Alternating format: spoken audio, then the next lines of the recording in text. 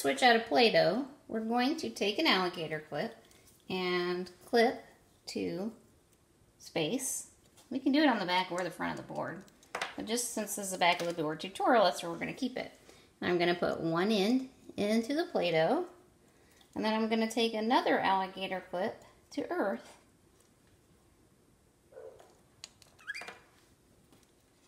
And put that into Play-doh. And now I've got a simple Play-doh switch. It's only going to work when the two Play-Dohs come together.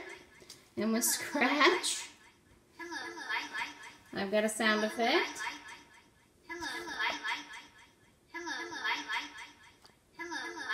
And I'm going to take them apart.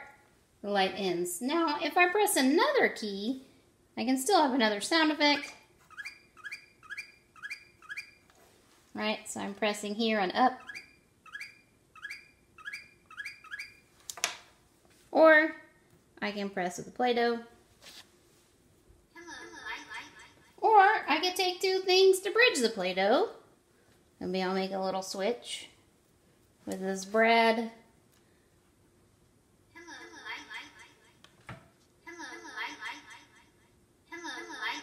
But if you start playing with what's conductive, you kind of find out some fun things. Let's put this arrow here. Or maybe I want to use this giant plant leaf.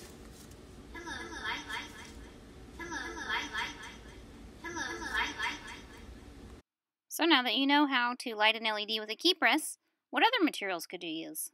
What else could make a switch? Share your projects and your student projects at labs.makeymakey.com.